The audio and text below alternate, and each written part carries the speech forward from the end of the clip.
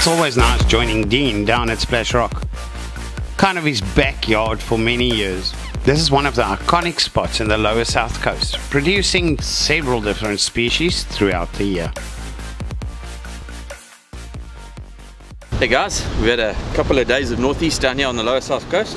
Water's very, very cold. A little bit of a front has come through, and we heard there's a couple of fish here today. There's been some sandies, some diamonds, and a lot of hound sharks. So we're testing the new Saltiga 50HA. What a lovely reel. I'm gonna try and throw 150 meters and slide a big mackerel.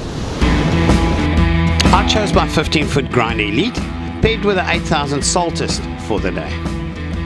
We arrived a bit later and quite keen to get some baits in the water and see if we can join in the action. The northeast has been blowing for a couple of days before, but today it turned southwest, and the morning, like Dean mentioned, produced a couple of good fish for some of the anglers.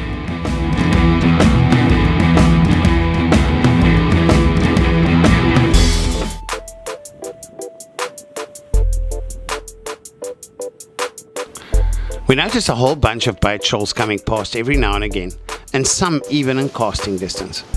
Dean was quick to rig up with some usuris to try and get some of them on the hook. Earlier that morning, some of the other anglers a bit further down managed to get some mackerel and some bonito off the side. They definitely had an advantage to us having fresh bait like that in the water.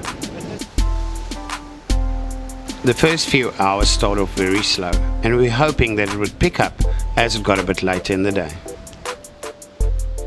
A lot of these deep water points can be treacherous, and you need to know your footing like Dean clearly does on Splash Rock as well.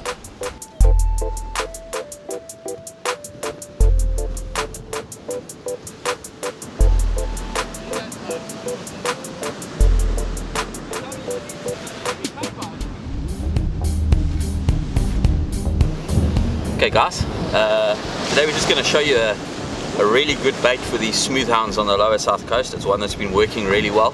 There's a lot of peckers around, so we try and throw a whole mackerel. The hound for some reason likes a whole bait, whole choco, whole mackerel, whole red eye. So there we got a beautiful Natal mackerel from the Kingfisher. What I've got here is a dangle made out of Dacron, and then obviously a little wire ring that we're going to clip our sinker to so that we can throw as far as we can to a little single swivel. Make sure your mackerel's pretty frozen. You want that bait to be nice and straight. All I'm going to do is just nip the tail off,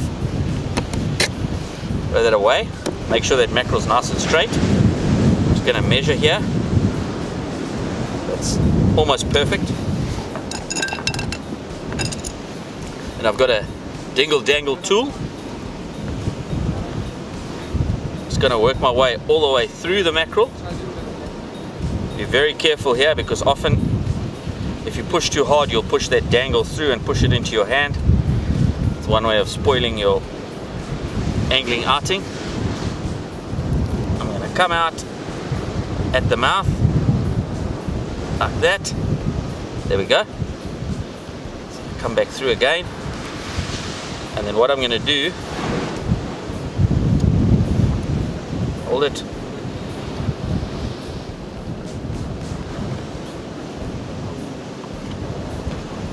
Okay. All the way back through where it came.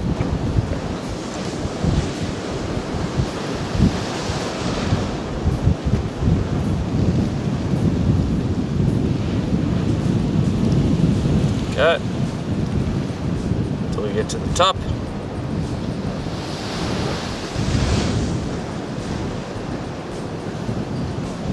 Again, just pull that through now, just like that. So what we're sitting with is the eye of the swivel there. And what I've got here is a nice 7/0 circle hook. Obviously the circle helps to hook that hound. They can eat really shyly, and the circle seriously increases your hookup rate. And what I'm going to do is go through there like that, through the eye of the swivel. What that does is that keeps that bait in place. Okay. Through the eye of the swivel. That. Just put it there, down, there we go. And then back through the head of the mackerel. Okay. Pull that tight. Just like that. Now what you can do is you can just take a couple of winds of cotton. You want to wind it very neatly up.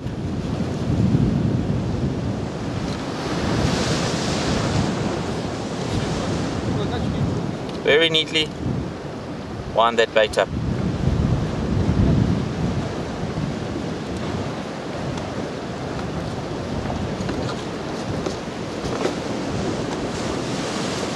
Don't wind on the eyes.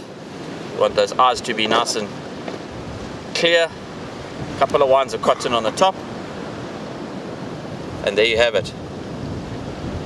A whole mackerel throw bait. Pecker proof. So pecker's the only place he's going to try and get in is the bottom there. There's nowhere else he can get in there. And then obviously, when I clip and throw that bait is going to go together in the air like that. And when it lands, it'll just obviously unclip. And that's the bait you got. Beautiful whole mackerel.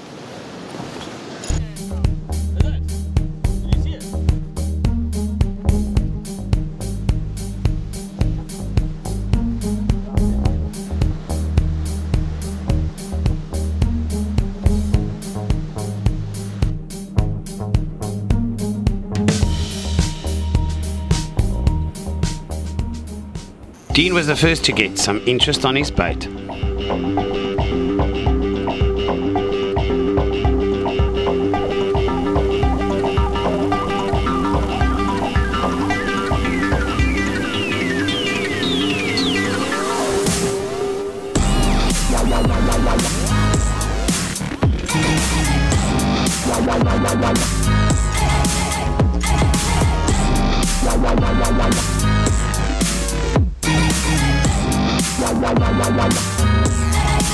There we go, little sandy. And look how smooth that new Dawa Saltiga's drag is. Can't even hear it. Check that. Look how smooth that is. Quite strange, the sandies have been eating on the second day of the west on the south coast, which is not normal, but it's been happening quite a couple of times now. So maybe it's a new pattern they're following.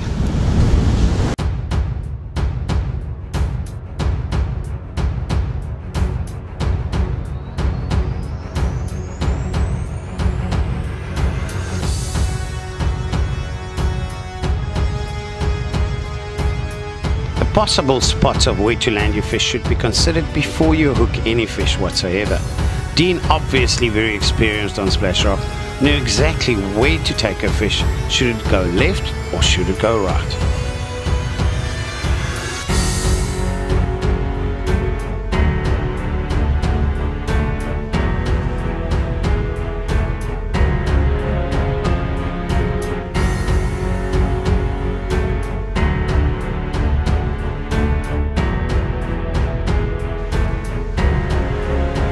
Joshua, also very competent on splash rock, was quick to go fetch Dean's fish. That's an awesome little giant guitar fish. Small little boy. But look at that circle, it's got him in the corner of the mouth. And let's get the hook out, get a quick pick and put him back. Nice way to test the new Dawa Saltiga 50 HA. What a beautiful reel.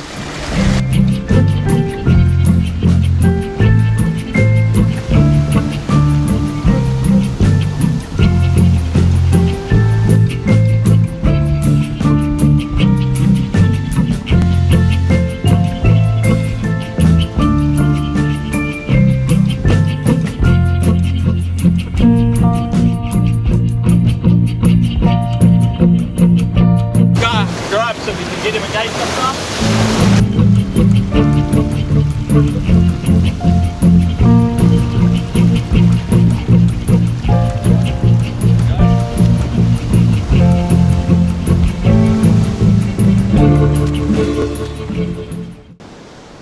Eventually I also had some interest on a whole cast mackerel.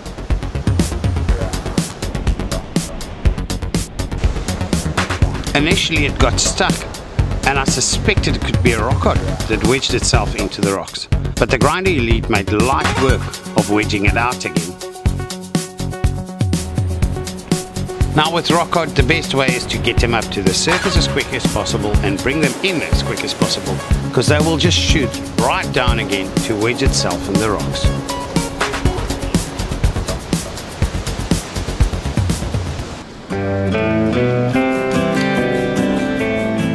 Little catfish rock cod, nothing wrong. And again the circle got him in the corner here. Nice little catfish. Not a big one, they come big here. Get some nice ones.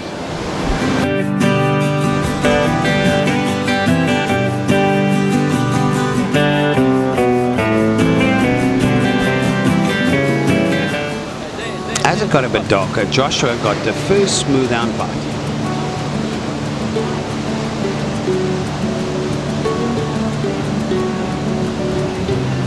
Unfortunately, it quickly pulled the whole mackerel off his dangle. A bit of a slow afternoon, as was expected with the weather.